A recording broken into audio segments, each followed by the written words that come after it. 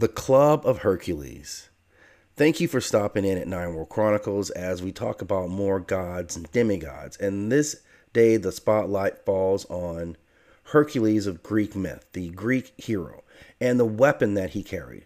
Most heroes are identifiable by their weapons. Thor had the hammer Mjolnir, Heru had an enchanted mace, even Indra had a mace that was enchanted. And Hercules, of course, is identifiable by this massive club. The interesting component is that while most of these heroes wielded a weapon that was either magical or enchanted or at least created by gods, in the Greek pantheon, it would have been Hephaestus who created the weapons, or Vulcan by the Roman equivalent. But this was a weapon that, by all accounts, comes from a tree that Hercules makes himself, that he cuts forth himself. And it was a brutal weapon for some of his most brutal fights. And it served him very well. The biggest instance is when he fights the Nemean lion. And this was a lion whose pelt was so thick that no weapons could penetrate it. Not arrows, not swords, nothing. So Hercules was forced to go with brute strength and brutally club the lion, disorienting it, and then using that very same mace to strangle it into submission.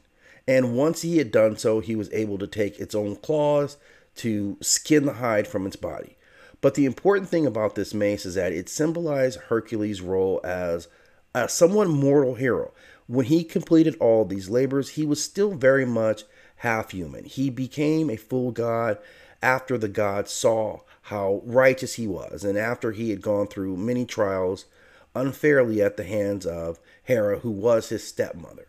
But this club shows how human he was. It was a simple weapon. It allowed him to use his brutal strength. And when it came to the ultimate fight, or a fight for survival, he was able to overcome an enchanted beast, a beast of divine lineage in that lion that no man had been able to even wound previously.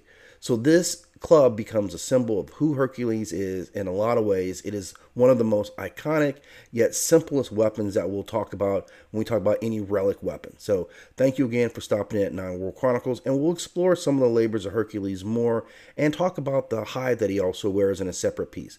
But as always, I ask that you hit that like and subscribe and click that notification bell so you know when new videos drop.